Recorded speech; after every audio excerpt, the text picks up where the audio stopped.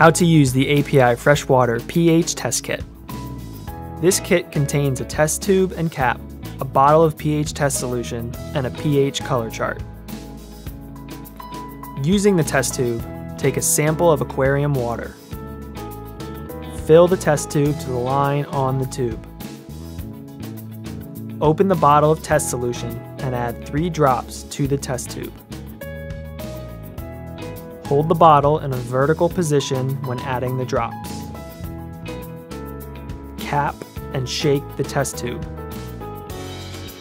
The color will develop immediately. Hold the test tube against the color chart. Compare the color in the test tube to the color chart. The closest color match indicates the pH level. Water testing is easy and accurate with API test kits.